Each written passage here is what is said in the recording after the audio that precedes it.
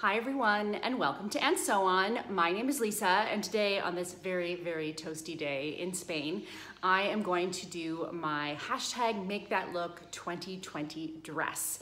So in the end, I did choose this dress, this Bondi dress, or this dress from Bondi, because I think the fabric I have is perfect and I think it will be nice and light for summer. And right now it is so hot. All I can think of is what is going to be the coolest. So my kids are at camp.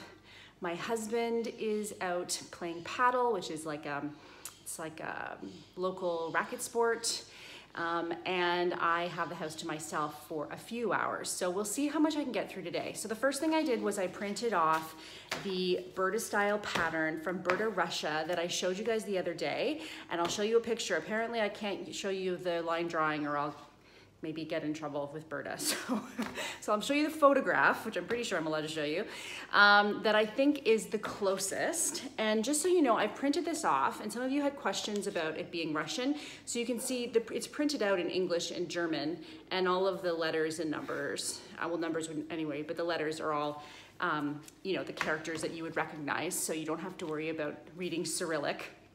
The instructions are in Russian, and I will show you later how I translate those for myself. It really isn't any big deal, and let's be honest, Burda instructions are, you know, skeleton at best, so I'm mostly just going to be using my own common sense. So I'm going to put this together, and yeah, and then we'll see.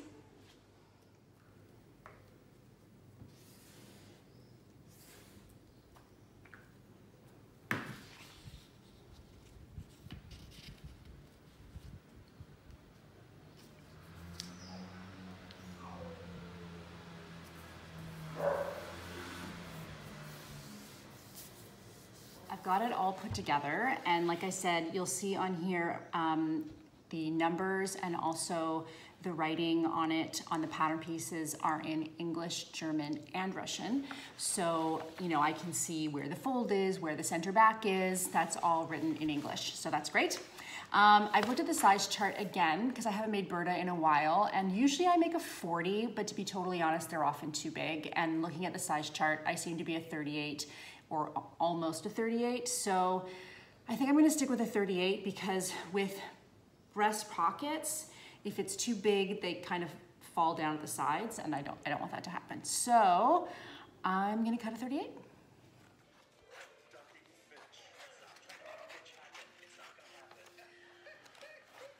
Okay, so now that I have cut everything out, I have now printed out the instructions. Normally I would just leave it on my computer, but I want to show you guys how I translate them. So this is all written in Russian. I'm going to show you how I translate it. Okay, so the first thing I do is I open Google Translate on my phone and I select from the language I want to translate from, which is Russian, to English. And then I can direct the camera. I select the camera option as opposed to writing in text. I select camera, and then I point it at the instructions. Now, you can do an instant translate where you hold it over and it will instantly translate it. I don't find that very useful for instructions because there's too many words and it can't really process it. So instead, I select the scan option and I make sure that I have really zoomed in so that I am just focused on one chunk of text at a time, that I'm not letting a word from a column, the column next door, get in there because that can mess things up. So I try and just like focus on that one. I click scan, then I select all because I want to translate all those words, not just one or two. And then I can then pan down and see the full translation. One thing I like to do is take a screenshot of that translation so that I have it for later and I can go through and then I'll have all the instructions in a row on my phone and I can just sweep through. Totally honest, I very rarely scan and translate the entire thing. For me, I have an idea of how this goes together. I'm mostly just looking for the basics. I want to know what I need to do for seam allowances, especially because this is Burda and I have a habit of forgetting to do seam allowances and then getting in trouble later. You know, I want to kind of give a quick overview. If I was using Burda Spain, or yeah, like Spanish Burda, I probably wouldn't even have to really even translate it. I would just pick a couple words that I need to translate. In this case, given that I don't read Russian pretty much at all, maybe 3 or 4 words, that's about it, I do need to translate it. So I'll probably go through and give this whole thing a translate, make some notes on this piece of paper of any ones that I, little asterisk if there's an instruction. I really wanna make sure that I know what's going on. But in general, I would say that once I get a basic overview of how this is gonna come together, I'm just gonna trust my instincts. So now I have my fabric. Let me show you here. This is my fabric. This is from Metermeter. It is a viscose linen blend. This is probably, I'm guessing, a little bit lighter than what the original intention was, a little bit drapier. It's not gonna have quite the structure, but I do think it's gonna look really, really cute and be really, really soft and comfortable for summer. Hi guys, so it is Thursday and I just finished dropping my kids off at camp. If you see this church right here, that's where I live. So it's about a half an hour walk away. And so now I'm gonna walk back and get working on my hashtag Make That Look 2020. So let's see if I can, oh, it's bright. So just to give you a quick little update, that pattern is not going to fit on that fabric. I tried to use my magic, it just did not work. So what I'm going to do is I'm going to try and take the Cali shirt dress and use that as the base, and then use the pockets, etc., from the Burda dress. So yeah, I'm going to give that a try. So when I get home, I will show you that. Okay, so here it is. Here's the Cali laid out with the pockets from the other pattern at the top. I'm not quite convinced because I won't have enough for the belt, and I really like the belt. Yeah, so I mean, could I get it out of this? Yes, just barely. I could just barely get it out, and I would have to like take off these sleeves and make it sleeveless.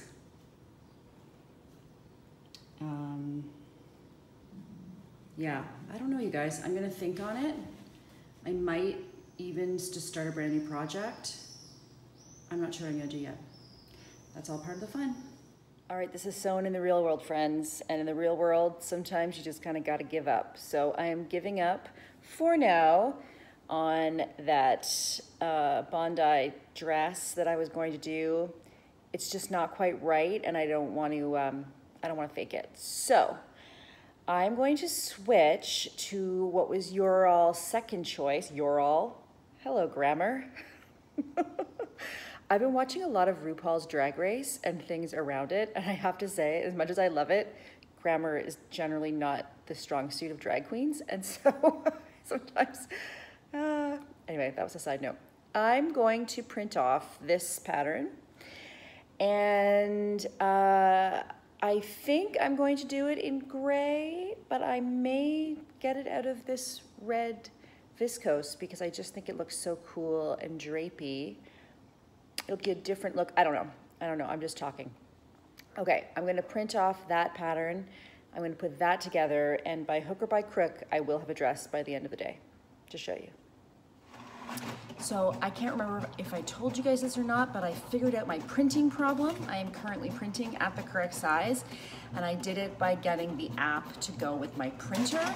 And the best thing about it, not only can I finally print the right size, okay, that's the best part, but the second best part is I can print at draft quality, which means I use way less ink. And that is so great because I hate using up ink. I hate buying new ink. It's all so expensive. So the other great thing I think I showed you guys about these Burda patterns when you print them is they're not nested. So you can just cut them, which is so great. I think this time I'm going to try to add the seam allowance before I cut them because I didn't do that with the other dress, and I think that will make a big difference. So I'm gonna remind me to do that. Will you remind me? Thank you, appreciate it.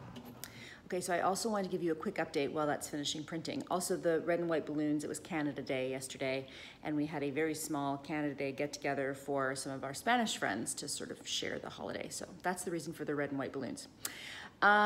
So I was making 2 dresses for a friend of mine who was moving. So I've done a lot of sewing in the last week to get those dresses done because I copied the pattern, I made a muslin, I made 2 different versions. If I have any video, I'll put it. I can't remember how much I did, but I'll put in pictures of both of them. They both turned out great in terms of the fabric softening. So I went with the baking soda method, even though you guys were talking about the cola method. By the time everyone chimed in on that, I had already done it. And also I was not so sure about putting Coca-Cola in my landlord's machine, even though it's probably okay. I was a little bit iffy on that. So I used baking soda. I had 400 grams of baking soda in probably about, I'm gonna guess like 4 liters of water, something like that. Like half a bucket, 2/3 of a bucket of water, and like 2 cups, little less than 2 cups of baking soda. So I left it in there for almost 24 hours and I took it out. It absolutely softened the fabric. It did not transform quilting cotton into viscose.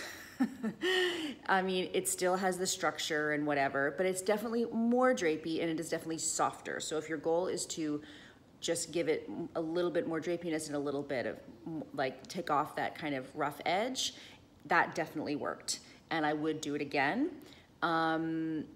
So I did that for both of the Metermeter cotton and also the Katia quilting cotton. It made 2 very different dresses.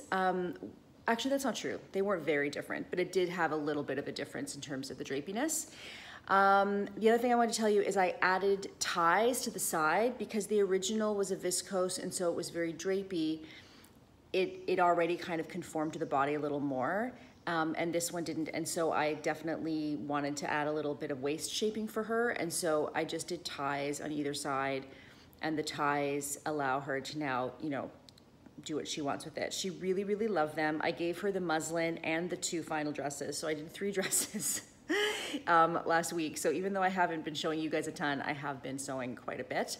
I also did some stuff for Audrey and that kind of thing. So I'm a little bit tired. I think that's why I haven't got this up sooner, because usually I try and get you guys 2 videos a week and I just haven't really been able to get something together. So I'm working on it now. I'm gonna get that other one done. Oh, someone also suggested cutting the dress on the bias, which was a great idea, except that I've never, I mean, other than like if there's a piece in something that has something cut on the bias, I've never cut a dress on the bias before.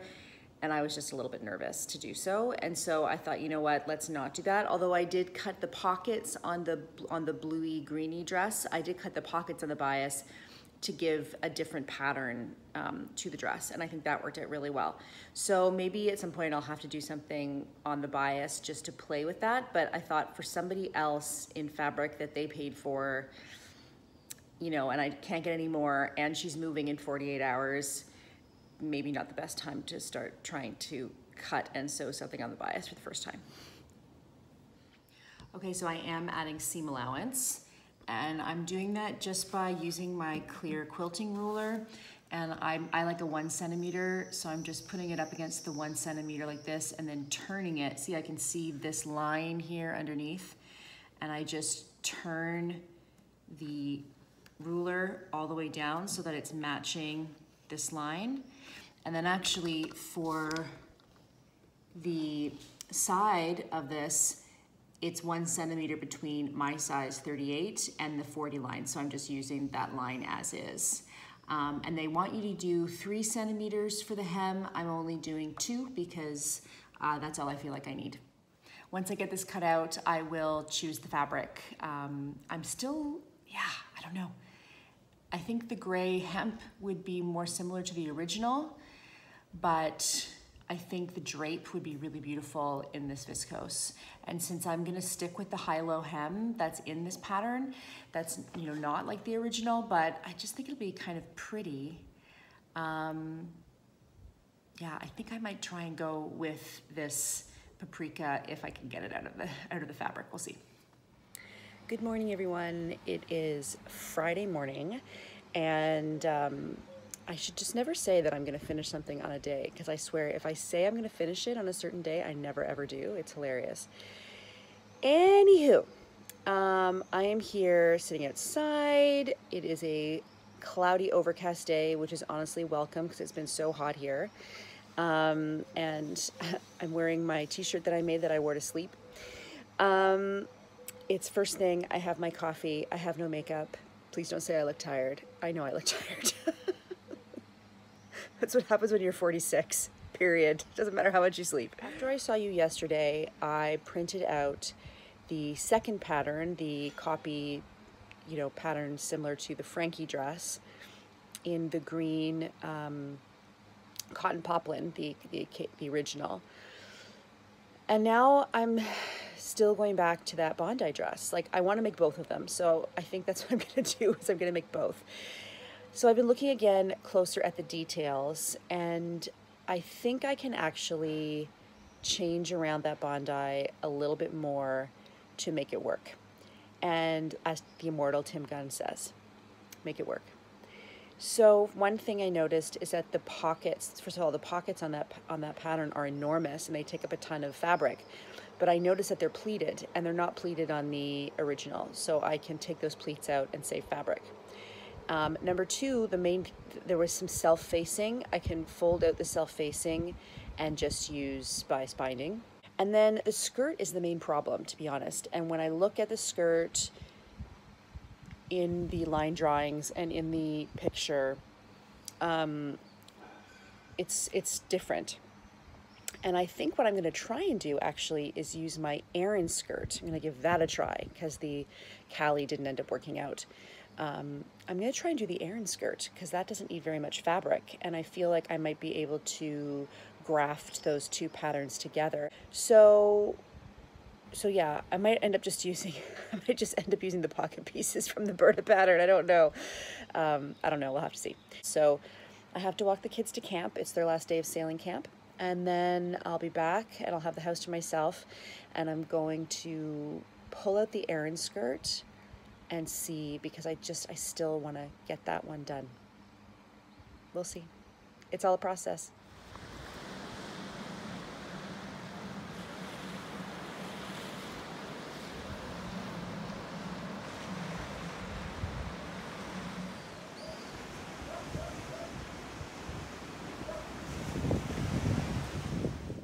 Okay, so I think I've done it. And I even have enough at the bottom for a self belt. Okay, so what did I do? Well, I put on my thinking cap, and I also looked at the original and then looked at the line drawing and realized a couple of things. So number one, there is a pleat in the back of this dress, top and bottom. I folded at the pleat. I don't need it. That's the pleat there, that's the pleat there. I realize this is a different shape, but I don't really want an A-line skirt anyway, and I put my Aran skirt on top of here, and it's perfectly, so I think it's good. I don't even need to add seam allowance. This allowed me to then add, I had folded out this facing. I was now able to fold it back out again and keep it. These are the tops of the pockets. That's the other thing, the pockets. This is the front skirt, same thing. I've left in now the facing, which is gonna make my life a lot easier. And then these are the pockets. The pockets also had huge pleats in them. Like, look how huge, look how much I folded out for that pleat. So now it's a lot smaller. So now I think I can get this dress out of this fabric. I did it, I got it. The only thing I'm gonna have to cut out of something else is the facing on one set of the pockets.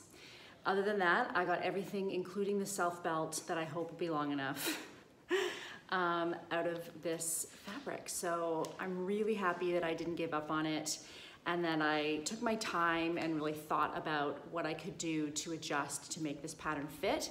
It would have been really easy, and well, as you saw, I did give up on it. So yeah, so now of course, I haven't put it together yet, who knows? I'm actually gonna run now to the merceria with a scrap of my fabric and get the thread, because I don't have any matching thread. I might also look for buttons while I'm there. But yeah, so I'm really pleased. Yay, fingers crossed it works out.